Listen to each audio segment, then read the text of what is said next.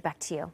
State troopers warning people to avoid an area of Ferndale right now. They say an armed and dangerous person is barricaded inside the Super 8 Motel on Barrett Road. This is near Main Street, and people in the motel being told to shelter in place right now. We have a crew on the way there and just getting some live pictures from the scene there. You see a huge police response, but we do understand that there is someone armed and barricaded inside that Super 8 there in Ferndale. So we're keeping an eye on that situation. As we get more information, we'll pass that along to you.